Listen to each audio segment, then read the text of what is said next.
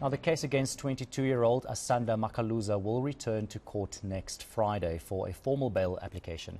Makazula made a brief appearance at the Bishop Lavis Magistrates Court in Cape Town on Friday morning. She's accused of assaulting a 5-year-old with intent to cause grievous bodily harm after she allegedly poured hot water on the child. Now, the family of the victim says while they're happy that justice will finally take place, they are, however, disappointed with the police for failing to arrest Makaluza when the case was initially opened or reported on the 24th of June. eNCA's Nobesuthu Hejana reports. Zanele Mnyombolo says her family is still reeling in shock following the assault of her 5-year-old nephew.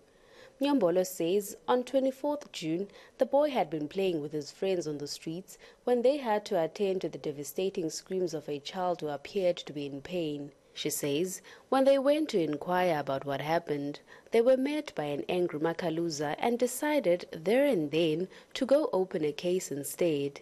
And ever since then, the child hasn't been okay. Wachangalo umntana othukayo ngokwebusuku akhale bangabuza uzabebamba yonke indawo apha mama funeka uhoye umphinde umthambise ukwenza nje ba ataphinda lale.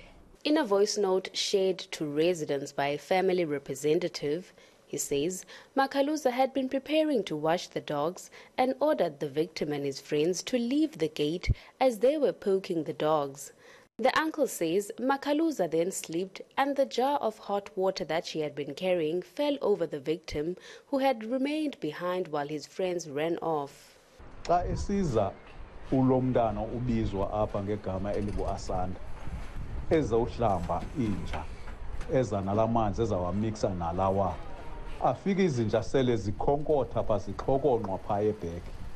Impazama yenzileyo akayibekanga phantsi le jaga inalamanzi unqanda pha hey sukani apho wathi evula ucango enqanda nezinja vulani evula ucango igate uthe ke bambele igate evula igate watyibilika wawa kwataka kwalo jagi ngelishwa le jagi yatakela emntwaneni.